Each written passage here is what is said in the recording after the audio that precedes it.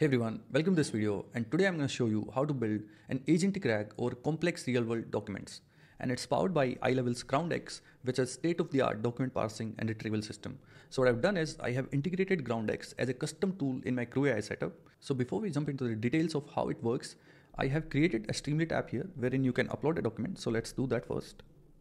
So I'll be using this flying manual of MiG-30, which is a fighter aircraft.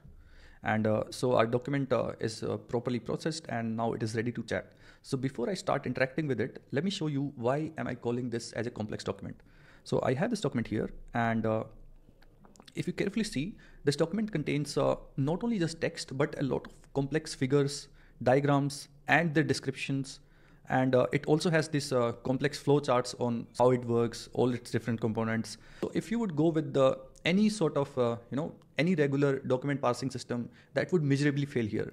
So let's try to see how GroundX works. So the first question that I'm going to ask it is about the dimensions of this MiG-29. So let's do that. Dimensions of a MiG-29. Okay, so we have our answer, and you can see that it is able to get all the information, including the total length, the wingspan, height, nose height. It gives you proper units and everything. So this shows that our system is very well able to understand all this complex information. I'll come to a bit like how it parses it and all. But before that, let's make it a bit more interesting and ask it another question. So you can see here that it also has this flow chart about this engine control system. It has a lot of different components and how they interact with each other. So what I'm going to do is I'll ask our system or I'll ask our RAG application that what is a release box, and let's see how it responds to it.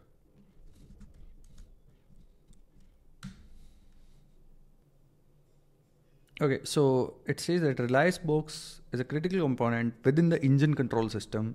So it is able to identify that where exactly this component exists. So it is existing in the engine control system of the aircraft, and it serves as a connecting hub to the engine fault detection unit to various monitoring system. So basically it says that this release box is acting as a connecting hub between the fault detection unit and certain other monitoring system like TLP, VIVAS, FDR.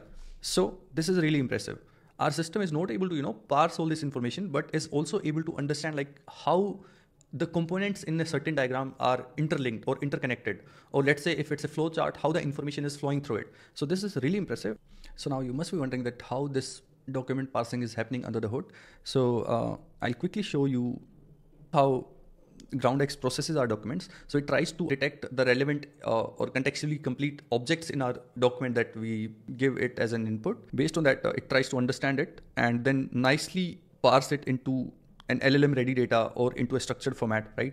And along with that, it gives you a suggested text, right? So this is something that you can use as a context that can be passed to the LLM right away. And on the basis of that, you can ask it questions as well. So yeah, GroundX here is doing all the heavy lifting for you. And you can easily use their SDK to integrate it with any agentic or RAG frameworks that are out there. I have today integrated it as a custom tool with CrewAI, which I'm going to show you in a bit. So if you want to quickly try it out on your own documents, you can go to EyeLevel.ai and go to X-ray, try it for free, quickly upload your document and see if it gives you the desired answers or not. And if it works for you, then you can have all the code that I'm providing you. All right, so now that we understand what the system can do, what the system can achieve, it's time to understand how it works. So before we jump into coding, I would like to give you a quick walkthrough of all the major components that it has. So the system would take a user query. Then we have a retriever agent, right? So this retriever agent has a job to, tap into the right knowledge source based on the query that the user is giving. So it has access to the GroundX's document parsing tool, wherein we'll have all the relevant information that is present in our document properly parsed and in a format that can be readily consumed by LLMs. And it also has access to web, right? So in case it does not, in case the user fires up a query that it does not find the answer within our document, so it can always fall back to web search. And once we have this context retrieved, we have a writer agent or a response synthesizer agent, right? So it will take the user query and the fetched relevant context, use them both and provide a cohesive response to the end user. So this is how our system works. Now it's time to jump into coding and build it step by step. All right, so now I'm in my cursor ID where I have put together all the code to build the system. So we'll start by doing all the necessary imports. and then we'll set up a local LLM, which is DeepSeek in this case, and it is served using Ollama. Then we are going to define our first tool, which is our document search tool. So let me quickly show you, since it's a custom tool that we have created with CrewAI, and under the hood it is using EyeLevel's GroundX. So let me show you all the code how we have created this tool.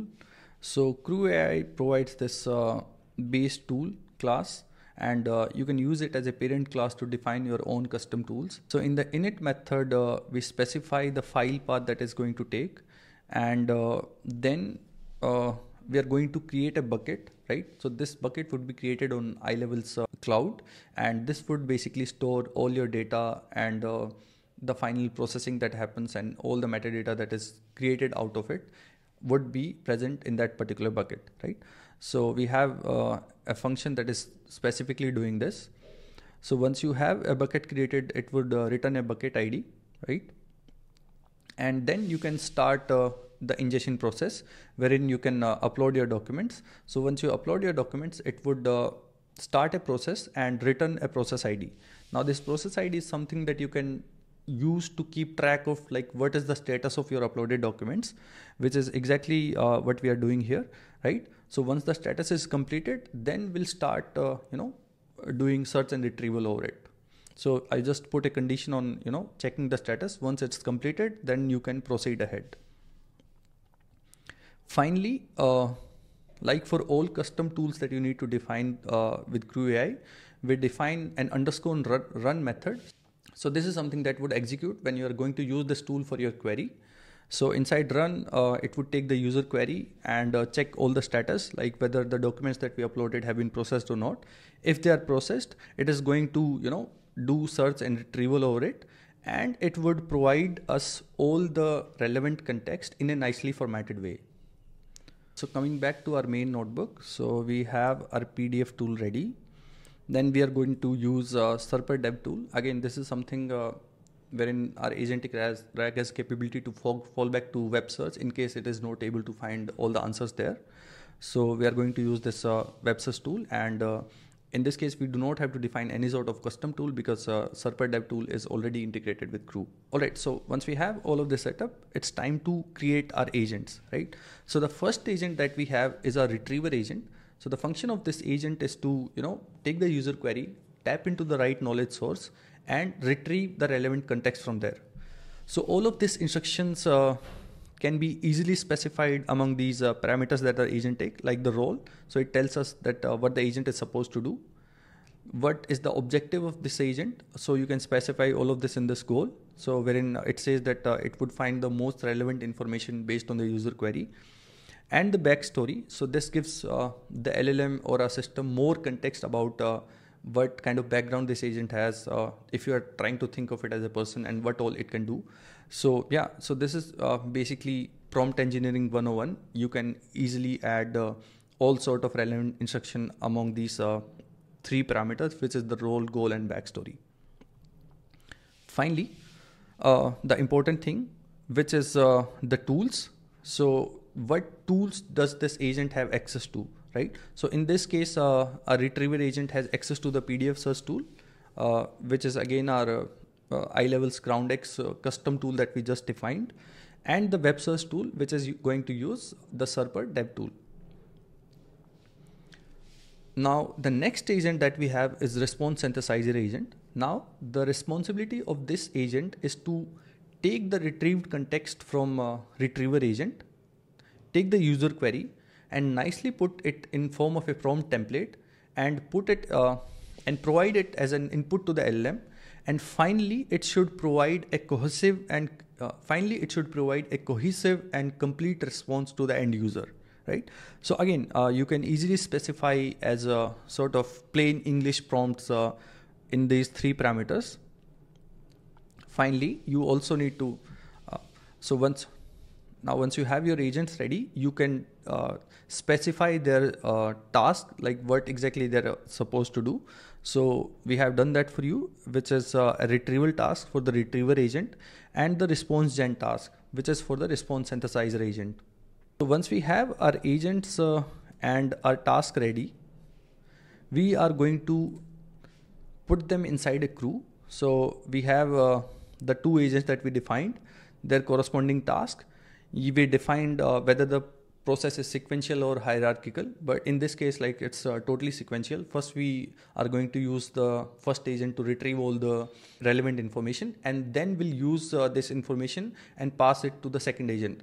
Now that our crew is defined, it's time to kick it off. And we are going to ask it about the dimensions of MiG-29 aircraft. So it shows you like all the logs. Since we specified verbose equal to true, so it will show you like what agent is currently working, what task is currently getting executed, what tool is being used by my agent for a particular query. So all of this information is here, and we have our answer. So let's try to print it.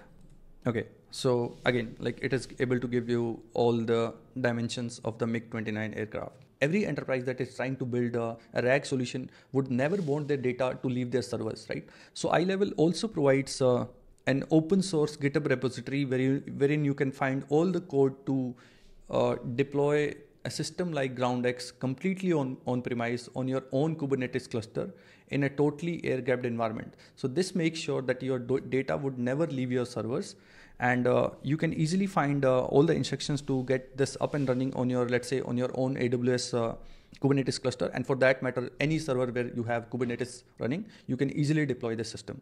So with that, we have come to the end of this demo. And I have also provided a step-by-step guide and all the instruction in the thread that follows on how you can reproduce all this work yourself on your own system. And at the end, I have shared link to all the relevant code that you need to build this yourself. So that's all for today. I hope you enjoyed this tutorial, and I'll see you in another one. Thanks for watching.